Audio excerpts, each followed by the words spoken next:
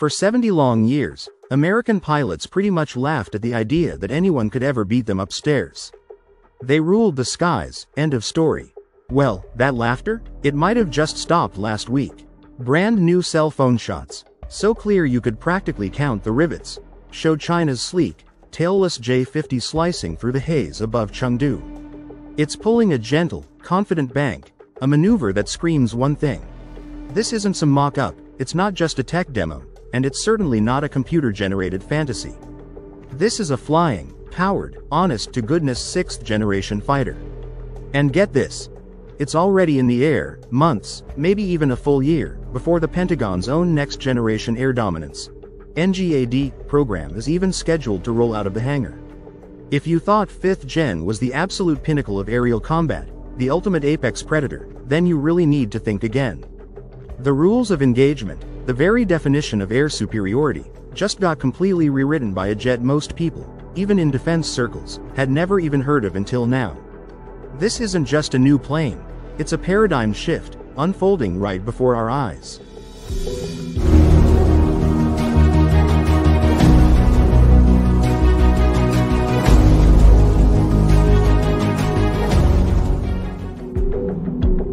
So, what are we actually seeing in these images? Let's zoom in. First off, the airframe itself. We're talking about a distinct diamond-shaped wing, utterly devoid of any vertical tail. That's a huge deal for stealth, and we'll get into why in a moment.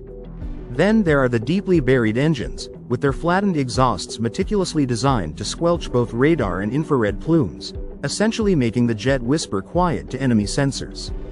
But look closer, really scrutinize those pixels. You can clearly make out the wingtips, they swivel independently. This isn't just for show. They're acting as drag rudders at low speed, giving the pilot precise control, and then morphing into stealthy trim surfaces when this beast punches through the sound barrier. It's an ingenious solution to a complex aerodynamic problem. And what's that under the nose? A matte black electro-optical window. This isn't some off-the-shelf camera. It's part of the same family of advanced sensors that feed the F-35's legendary God's Eye view. That panoramic, fused sensor picture that gives pilots unparalleled situational awareness. Only this one is flush-mounted, perfectly integrated into the fuselage to keep its radar cross-section down near the size of, well, a sparrow. But perhaps the most telling detail isn't even on the jet itself. It's the cell phone metadata. The shots were snapped at 9:14 local time. The aircraft was at an altitude of 1,800 feet, speed brakes tucked neatly in, and critically, the landing gear was up. That, my friends, is not a taxi test. That is a jet in full, glorious flight, probably on its 3rd or 4th sortie, judging by the relaxed, confident deflections of its control surfaces. This isn't a concept, it's a reality taking to the skies. Now, let's talk about that missing tail. A fighter jet without a tail is like a Formula One car without a rear wing. You only do it if you are absolutely confident you can still corner and corner hard. It's a massive engineering challenge, but China is betting big on 2 very clever tricks to make it work, and then some.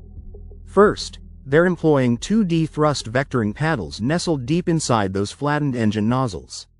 These aren't just for show.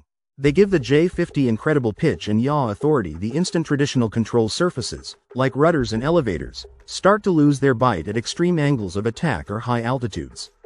Think of it as steering with pure engine power. Second, and this is where it gets really innovative, the flight computers are firing micro vanes along the trailing edge of the wings, and they're doing it 20 times a second. That's fast enough to literally fool the air into thinking there's a tail there, even when there isn't. The result? A jaw-dropping 70% drop in side aspect radar return compared with China's current J-20 stealth fighter. That's not just an improvement, it's a revolution in stealth.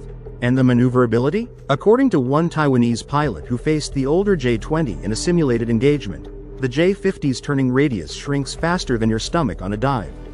Put simply, this means the J-50 can outturn, outsneak, and out-accelerate pretty much any 5th-gen fighter you can name. And it does all this with significantly fewer moving parts, which means less maintenance and greater reliability. It's a masterclass in aerodynamic efficiency meeting cutting-edge control. 6th generation isn't just about being stealthier or faster, it's about being a flying, networked supercomputer. Essentially, a flying router with teeth. Open-source Chinese journals, yes, they publish them, and we should be reading them, mention a multi-core photonic backbone that shuffles an astonishing 200 gigabits a second. To put that in perspective, that's enough bandwidth to stream 8K video from every single sensor on the airframe simultaneously to nearby drones, to command ships, and even directly to infantry helmets on the ground. The J-50 isn't just designed to fly, it's designed to command. It's the quarterback of a vast, interconnected aerial team, capable of directing a swarm of loyal wingman drones. Each of these unmanned companions could be carrying extra missiles, advanced electronic warfare packages, or even decoys, dramatically expanding the J-50's combat footprint.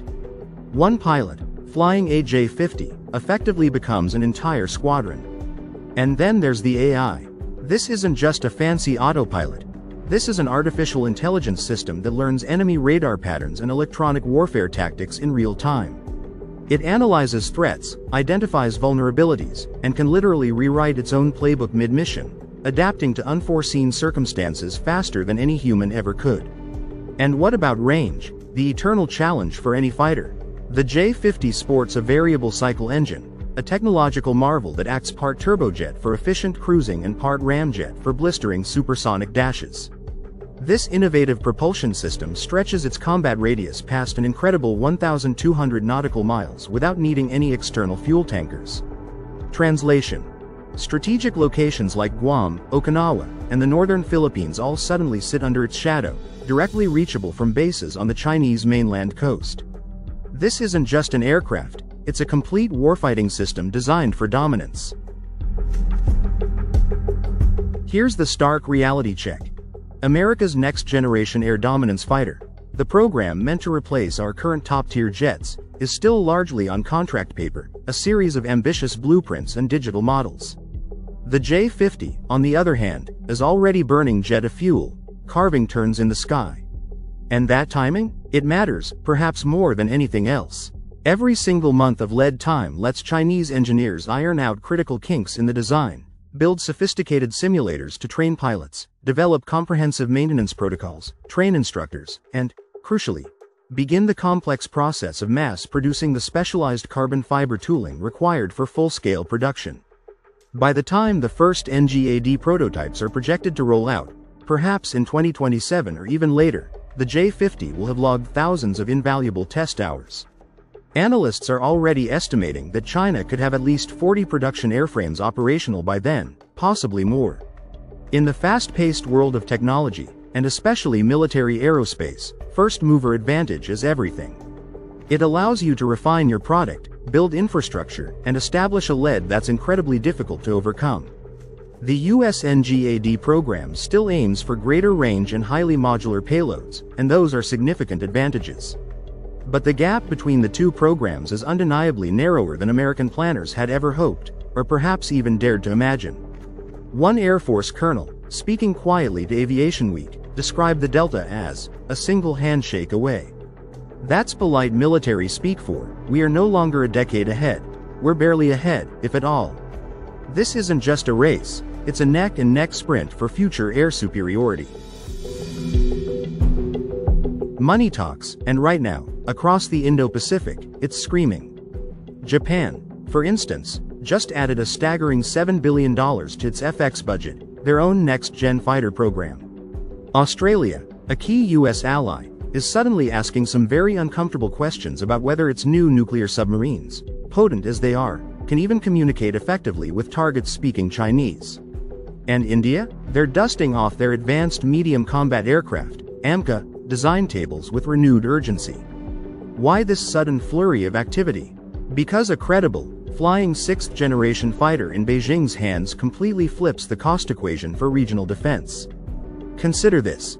A single J-50 can lurk unseen, pop up a swarm of loyal wingman drones, and force an entire US carrier strike group to defend itself, using up valuable resources and time, instead of projecting power where it's needed.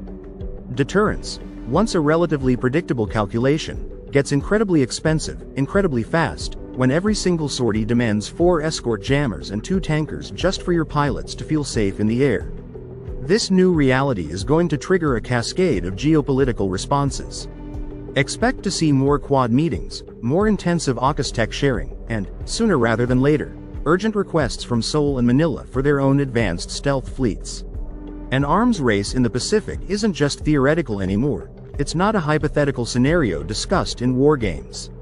It's budgeted for, it's being funded, and it's accelerating right now. The ripple effects of the J-50 are already changing the strategic landscape. We are well past the if phase of China developing a sixth-gen fighter. We are firmly into the when. Western analysts, poring over every available scrap of intelligence, are now guessing that the J-50 could reach initial operational capability, IOC, as early as 2026. That's a full year, maybe more, before NGAD is even expected to achieve its first flight. By then, don't be surprised to see the J-50 refueling from a stealth drone, launching air-breathing hypersonic missiles from its internal bay, and perhaps even engaging in dogfights with an unmanned decoy of itself, because confusing the enemy, creating overwhelming ambiguity, is often half the battle.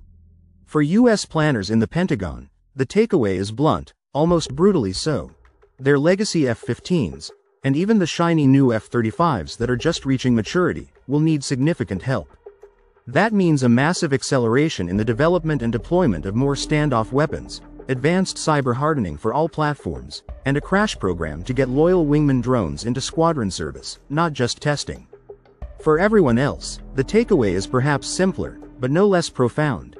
The sky no longer belongs exclusively to the country that invented the internet, that pioneered stealth, or that built the first jet engine.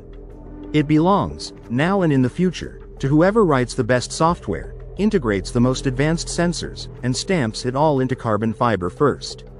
The race is on, and the finish line just got a lot closer.